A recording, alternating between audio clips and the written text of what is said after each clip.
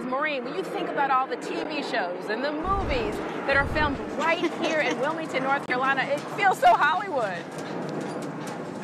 It does. You've got Dawson's Creek, One Tree Hill, Matlock, Iron Man 3. When you start to list off all the TV shows and movies filmed here in Wilmington, it gets to be a pretty long list, but we found out that the best stuff in Wilmington has little to do with TV and everything to do with real life.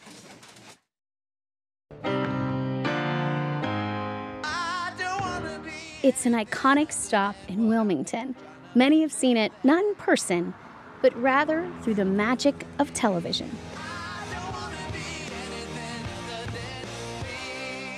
And if this story was yet another TV show filmed in a beach town, we'd have our first character. Okay, now I've done that. Jock Brandis. Are we ready? And our second, Tammy Pacini. Crazy Jock, yes. The setting is Tammy's coffee shop, a place where you can buy a delicious empanada and a cup of coffee. Which is really a place where everyone knows her name. It's not Cheers, but Folks Cafe. This is a picture of me. Oh, you're going to do, I don't have to do that. Because you're going to do the close-up.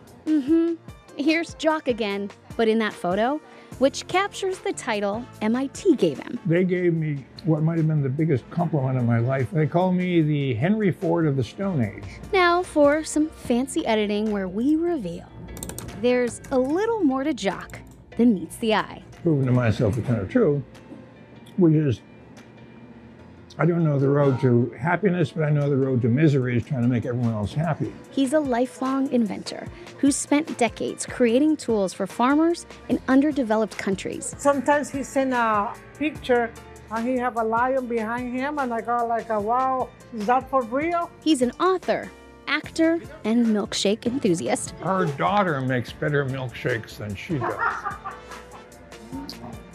Now the secret's out. And there is no way to add up the many lives he's touched. I can tell you, maybe I cannot tell you numbers, but I can tell you a lot of things. He's won numerous prestigious humanitarian awards. If I want to be a great guy, it's for something I can do tomorrow, not something I did 10 years ago.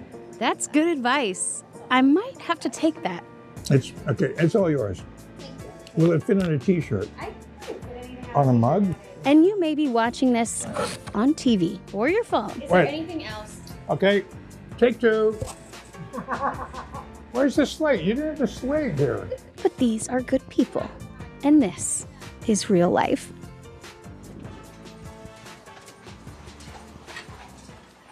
So Jock received an award from President Carter, and he was also named one of CNN's Heroes of the Year. That is just to name a few of those awards. He's a really special guy. Now, Alicia, Folks Cafe is definitely worth a stop if you're visiting here in town. The empanadas and the coffee, they're both delicious, but the company was best.